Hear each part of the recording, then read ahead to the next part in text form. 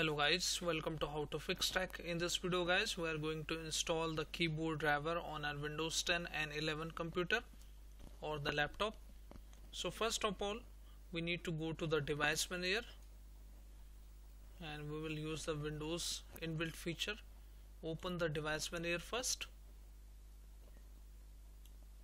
and you need to look for this option which says keyboard.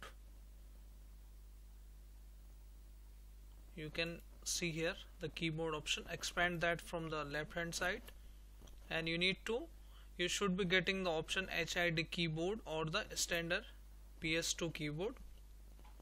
Select the both option and click on update and make sure you are connected with the network before choosing this option. Search automatically for drivers. Once it is done, close this, and if you are getting the single option here, try the same method as well. If this option is not working, you can right click, update, browse my computer. Let me pick from a list of available drivers and you can choose this option HID and then click on next and it is going to install it. Close it.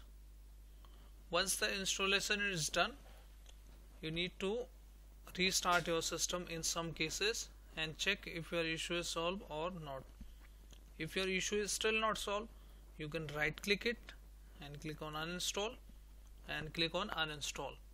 Once the uninstallation is done, click on your hostname action and scan for hardware changes.